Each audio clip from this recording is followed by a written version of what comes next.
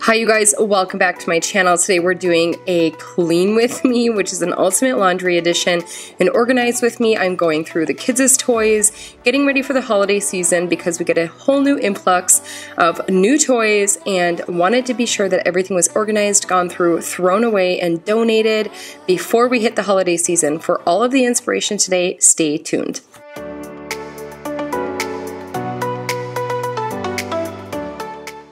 Like I said to you guys, today we are doing an organize and clean with me, which is an ultimate laundry edition combined with a toy organization video.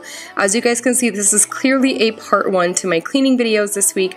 I have a lot of holiday decor to go through. In the corner of my main floor, I just have it all stacked up because I need to finish decorating for you guys. I have a decorate with me part two going live on Friday morning to give you guys all of the holiday decor inspiration this year. I have gone with a Scandinavian, like Nordic type of boho feel, and I'm really loving the way that everything is coming together. Lots of greenery, and lighting is all about this year's theme, along with some natural dried florals and grasses, things like that. So I'm loving how the theme is coming together so far, but it is an absolute mess on my main floor. And again, in this video, I always itch my nose when I am doing laundry or cleaning, things like that, just because the lint and the dust really gets to my nose. My allergies go crazy, and the kids are home with me on this particular day. They both stayed home with me. I had Kaya stay home from daycare because I was not supposed to drive this day. I had a migraine the day before, and usually for a couple days after I'll make sure that I don't drive. So the kids are both home with me and hanging out. Kaya was such a big helper today, cleaning and telling me what toys she wanted to keep or donate. So this is just a real life laundry day. Want to inspire you guys. If you have a pile of laundry like I do laying around the house, get to it. Just sit down, bring it downstairs, throw on a good show. That's my favorite thing to do. So you'll see me looking over my shoulder a lot in this video too, because I've got some good shows on. We started watching some Christmas movies already because we're trying to get into the holiday spirit so that I can finish decorating. So anyways, giving you guys all of the cleaning inspiration today and organizational ideas for your toys. I spent about $20 from Target on bins. I did 3 of the bins that can slide underneath a bed, and then I also got a bunch of the 99-cent like Sterilite or Sterlite, whatever bins that I used for the smaller toys. And then I also picked up like some $2 labels, all from Target, like 20 bucks. And it has already been like a huge lifesaver in regards to like toy organization. Now Kaya can find her toys so much easier. I can keep the little toys up tucked underneath her bed by her dollhouse, like all of her dollhouse toys, her Barbies, everything is right there by her dollhouse, so she can just take it out and then put it back in the bins as she is playing. So anyways, like I said, already been a huge lifesaver. Highly recommend that you guys organize out your toys like this. This was inspired by the home edit. I wanted to do like rainbow colored like organization, but the kids just don't have enough toys yet to like rainbow organize them, but eventually that is my plan.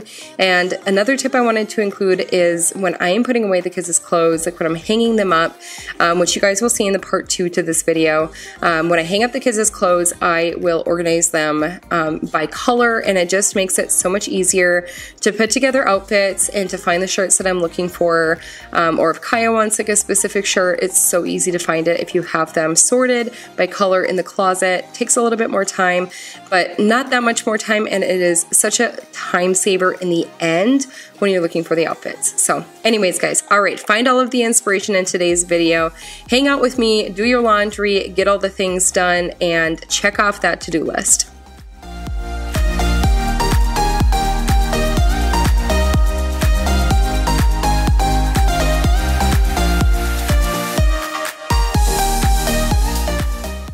Alright, when it came to organizing the kids' toys, I decided to use the 3 larger bins for Barbies, or baby dolls, and then also dollhouse toys. So dollhouse would be like all of the furniture and like the little accessories and things like that. And then obviously Barbie clothes and Barbies will go into the Barbie bin, and that's just like general Barbie. So even like Kaya's little Disney toys, like her Jasmine and her Rapunzel and her Elsa, all will go in there. And then all the baby doll stuff will have like baby dolls, the smaller ones anyway, along with their clothes and their brushes and their accessories. So in here you can see me asking Kaya if she wants to hang on to certain toys she's had for a long time, or she would like to donate them. And then I did go ahead and throw away a bunch of broken toys. I had Kaya bring me the garbage can so I could throw away those toys that just sit at the bottom of the bin that are just half broken, unused, and no longer need to be in the toy bin. So, but the working toys I do donate, and I'm keeping a pile behind me. So that is how I go through the kids' toys, and I'll typically do this a couple of times a year, at least 3 times a year I'd say. I did this back in the summer and already had so many toys that we were ready to get rid of again and to toss. So anyway, hope I give you guys some inspiration in regards to toy organization. Another thing I wanted to add is in the smaller bins, I put animals in one, I put food in another, Legos in another, and then RYKER'S cars in one of the last bins. And I do have an extra bin left over so that if we have any runoff or I come up with a new category for like toy organization, I have one on hand, which is really nice. And again, everything is from Target. I will have it linked down below for you guys. And it was so cheap for 20 bucks. It just was so worth it to get all of the toys organized, and now the kids can find their toys much easier and find exactly what they're wanting to play with and take each bin out one at a time and really thoroughly enjoy the toys that they have. I also wanted to mention that I found, okay, so like speaking of a new influx of toys, I found down in the basement in the guest room that there was a brand new dollhouse from Christmas last year that Santa brought, and we just hadn't put it together yet because Mike thought that some of the parts were missing, but I ended up putting it together and it went together just fine. I don't know if it was like maybe some eggnog or what that had gotten to Mike thinking that, you know, the dollhouse was broken, but I put it together, and now Kaya has a brand new dollhouse upstairs, and I was able to get rid of a couple of her broken ones. So she's enjoying that new dollhouse and enjoying her new doll organization and is able to play with her toys so much easier. So anyways, how do you guys organize your toys? I'm always into looking at Pinterest ideas for toy organization because I feel like it is the one thing I really struggle with is organization in the house. You know, as you buy your first home and you start having kids and the house just starts filling up with all of the things, I have quickly learned that organization is a much needed thing for all of the things in the house. So anyway, like I said, now that we have just stored up enough of like the toys, I felt that it was necessary to start organizing them. So anyway, in the comments down below, tell me how you guys organize your toys out. Do you have like bins, baskets, etc.? Do you organize them similar so that there's like toys, like similar toys in the same bin so it's easier for the kids to play with? Let me know down in the comments below.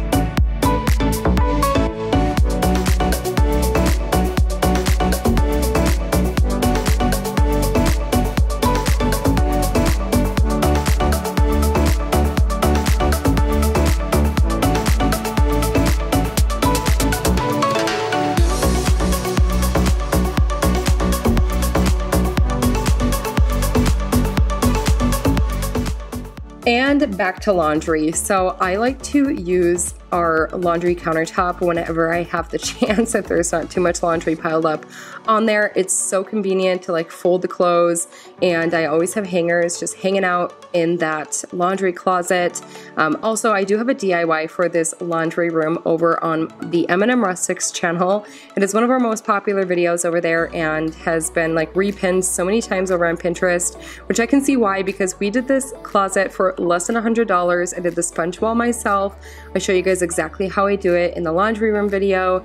Like I said, less than $100. It was like 80 bucks for us to do the countertop and the shelves and to repaint the entire room. And it is such a useful space now and doesn't have like those just like plain boring wire shelving units like above, which you can barely even like reach to the tippy top for like all the laundry detergent and things like that. This way, the laundry room is set up so I can reach the laundry detergent and the fabric softener and all of the stain remover things, the things that I use on a regular basis. And then on the tippy top shelf, I put items that I don't reach for too often or just like once a month. So for example, I keep all of my extra cleaning products from Grove Collaborative up on top. So that includes all of my Mrs. Meyer's cleaning products and my method cleaning products.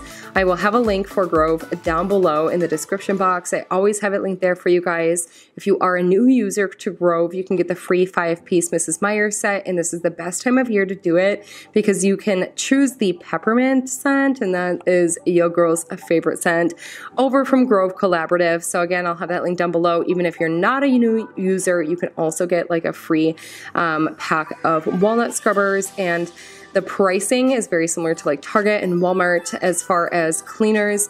I find that the Method products are even cheaper over on the Grove Collaborative site, so definitely go and give them a check out because I utilize it all the time and I always skip the months that I like don't need new product. And another one of my most favorite products is the European dishcloth. I get a lot of questions as to what I use to shine up my countertops, and that's what I use is the European dishcloth in combination with the Mrs. Meyer's multi-surface spray. And then I also have like a homemade thieves spray, countertop spray that I made myself, and both of those things will really shine up the countertop nice and good. So anyway, getting into the rest of the laundry folding, all of the towels, everything, all of my laundry needed to be done. And I do this all the time where I'll just like put it off for like 2 weeks and then I'll sit down and fold everything. Are you guys, let me know, are you a folder and put away like right away kind of person, or do you just let it like stack up? Do you just shove stuff into drawers without folding it? Do you leave it in baskets? I tend to leave things in baskets for quite a while, but it was driving us crazy, so I decided to put everything away. Let me know in the comments below, what kind of person are you when it comes to your laundry? All right, you guys, that is going to wrap it up for today's video. I hope I gave you all of the inspiration and motivation to get through your laundry and to organize out those things that may not be so fun to organize through, like the toys, for example. Totally not my favorite thing to do, but was well needed. All right, you guys, I will see you on Friday for a Decorate for Christmas part 2 for this year. I am so excited to reveal the dining room shelves to you guys. It is like one of my most favorite pieces in the house so far for Christmas decorations. So I will see you on Friday for that really fun video. Okay, bye guys.